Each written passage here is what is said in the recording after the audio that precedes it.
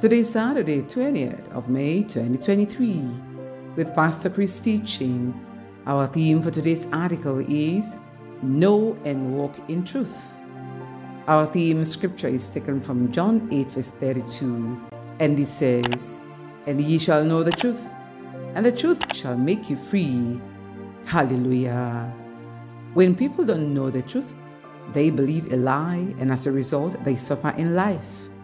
Pastor begins. God said in Hosea 4 verse 6, "My people are destroyed for lack of knowledge." Oh, this is really touching, Pastor says. It's one of the reasons we are teaching God's people His Word through this devotional, so they'll walk in truth and in the realities of the new life in Christ. Praise God. What is truth, and how does God see you? Truth is reality. Truth is the Word of God. In John 17 verse 17, Jesus said in prayer to the Father, "Thy word is truth."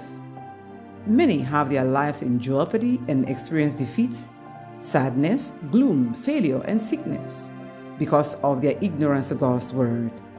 But thanks be unto God. The Bible says, "Through knowledge shall the just be delivered," as we find in Proverbs 11 verse 9. The knowledge of who you are in Christ and your heritage in Him will transform the entire quality of your life. Pastor says, understand that as a Christian, you are a different breed. The Bible says, "But ye are a chosen generation." That we can find in 1 Peter 2 verse 9. The word generation is the same word for breed. You are a special breed, superior to sickness, disease, and everything of darkness and the devil.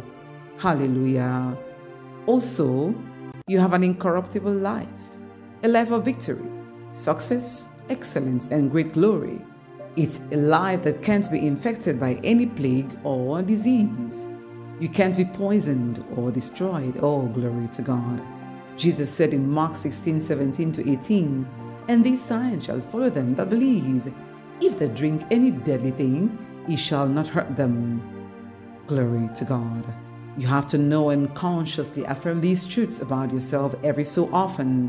Pastor says, you are a partaker of the divine nature. The life in you is divine and sustained by the Spirit of God who lives in you. But if the Spirit of Him that raised up Jesus from the dead dwell in you, He that raised up Christ from the dead shall also quicken your mortal bodies by His Spirit that dwelleth in you.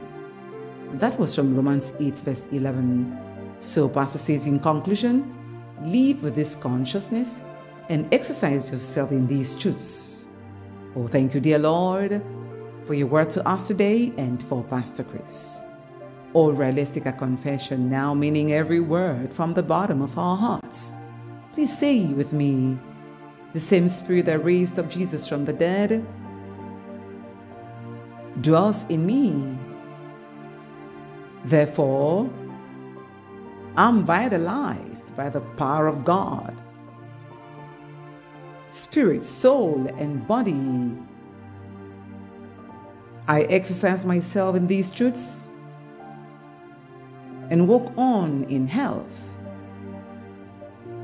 As a result of the divine life in me, I live triumphantly above sickness, disease, and infirmities. In Jesus' name, Amen. All right, for further study, please read Luke 10 verse 19, Romans 8 verse 11, and Psalm 82 5-7.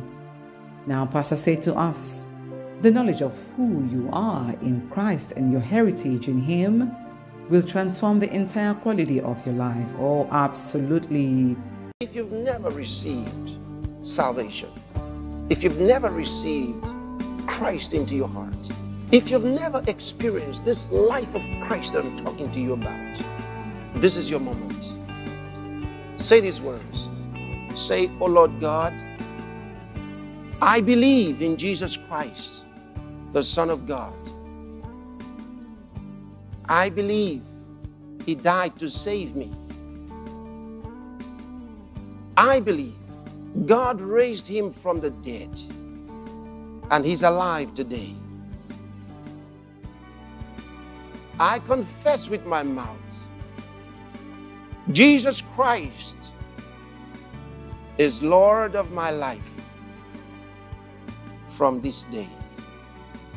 And by my faith in Him, I receive eternal life into my heart, into my spirit.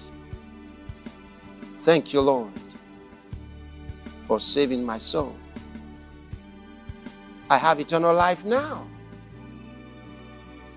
I'm a child of God now. I am born again. Thank you, Lord. If you just said that prayer along with Pastor Chris, congratulations. Welcome to the family of God.